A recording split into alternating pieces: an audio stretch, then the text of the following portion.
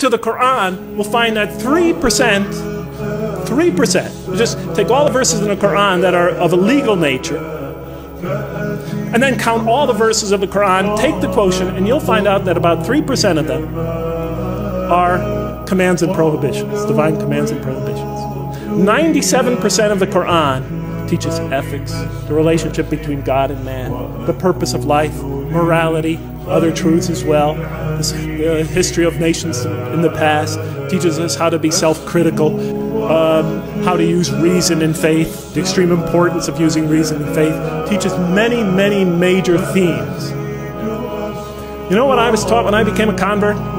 Rules, rules, rules.